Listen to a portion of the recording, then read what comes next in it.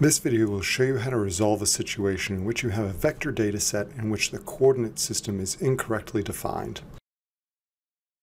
For this example, I'm going to be working with two datasets. One is the New Hampshire political districts. This is a dataset I trust. The coordinate system is defined correctly. The other is a point dataset of recreational points. Now, someone has told me the coordinate system for this particular dataset has been incorrectly defined. Because I trust the political districts dataset, I'm going to add that to my map. As soon as I add it to my map will adopt the coordinate system of this particular dataset because it's the first dataset added to the map. Going into the properties of the map, I can see that now the coordinate system of the map matches the coordinate system of the New Hampshire political districts layer. Now I'm going to add that point dataset representing recreational areas to my map. Now, of course, the coordinate system is incorrectly defined, and sure enough, when I add it to the map, the points don't appear in New Hampshire. When I right-click and choose Zoom to Layer, the points show up somewhere in eastern Canada. Definitely not ideal. Now, if we go into the properties of the recreational points dataset, we can explore the coordinate system.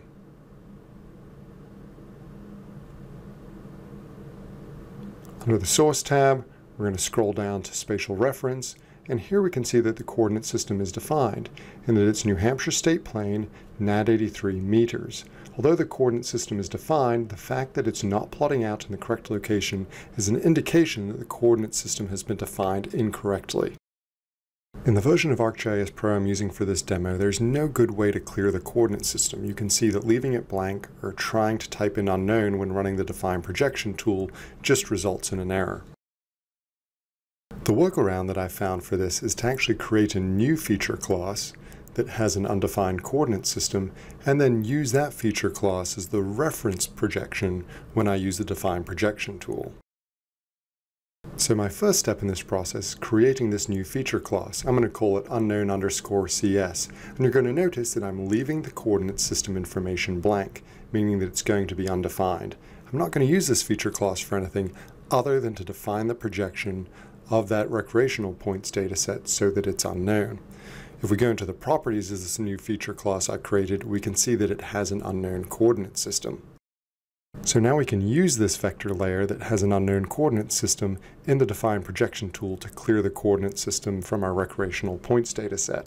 Going back into the Define Projection tool, I'm going to define the projection for the recreational points dataset by setting it to match that of that new feature class I created that has an unknown coordinate system. When I run this tool, it will clear the coordinate system for the recreational points dataset. We can confirm this by going into the properties of the recreational points dataset, scrolling down to the spatial reference, and we see that the coordinate system is now unknown.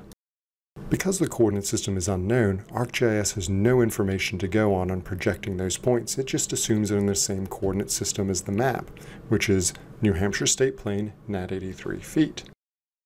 Because the points appear in the correct location, we can assume that the correct coordinate system of the recreational points dataset is not New Hampshire State Plane NAD 83 meters, as it was originally defined as, but of NAD 83 feet. So I can go back into the Define Projection tool and now set the coordinate system for the recreational points to match that of the map, which is New Hampshire State Plane NAD 83 feet. Going into the properties of the recreational points dataset, we can confirm that the coordinate system information has been defined correctly. So when you have a dataset in which the coordinate system has been defined incorrectly, the first thing you need to do is clear the coordinate system, then you can figure out what the coordinate system is. Once you've figured out what the coordinate system is, you can define the coordinate system and you're good to go.